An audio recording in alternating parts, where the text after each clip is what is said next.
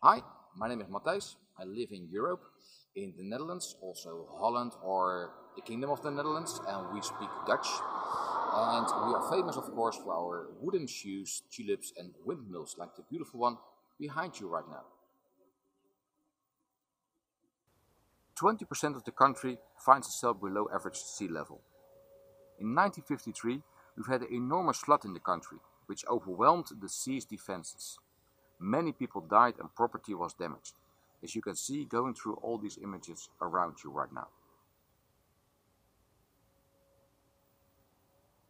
At this moment we are standing at the lowest part of the Netherlands. We are now 6.74 meters below average sea level, that's 22.2 feet below sea level.